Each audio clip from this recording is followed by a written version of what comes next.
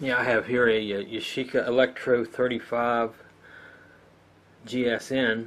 The what they call the pad of death is out of it. And if you're looking to find out where it's at, right with the top off, right here is your shutter button. And right in here is like a little ledge or a plate that moves with the shutter button, and under that is another plate that when you push down the shutter, it's supposed to push this down, and in between there is where that pad of death is. Now this one it was totally gone, so I went ahead and I cleaned it out the best I could. I'm going to have to put another pad in there. But that's where it is.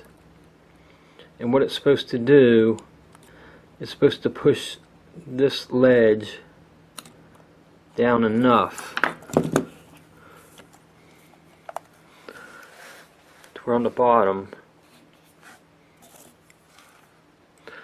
it's hard to see, there's a black, what looks like a screw. And what it does, it pushes this rod down enough when you activate the shutter that it catches on this little retainer. I don't know if it's a retainer or what you call it, right here. So if we grab it just and pull it, hear it click, now it's activated, or it's caught on that ledge like it's supposed to be. So when we advance the film, you'll hear that clop.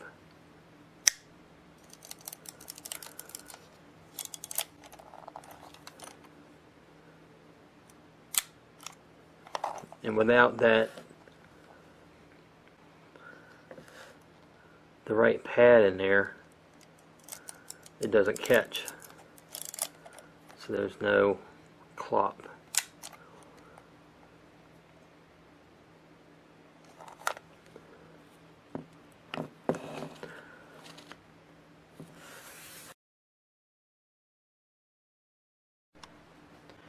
Alright, here I had made a pad. I had actually made a pad out of old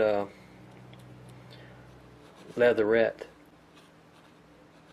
I had ordered a leatherette for a camera that came with extra pieces for different models. So what I did, I cut them into the right size and I stacked them. Two pieces stacked gave me 1.4 millimeter, and 3 pieces gave me 2.08 millimeter. I put 2 in there and it seems to be working alright, so I'm just going to leave it where it's at. You can see it in there, right in there.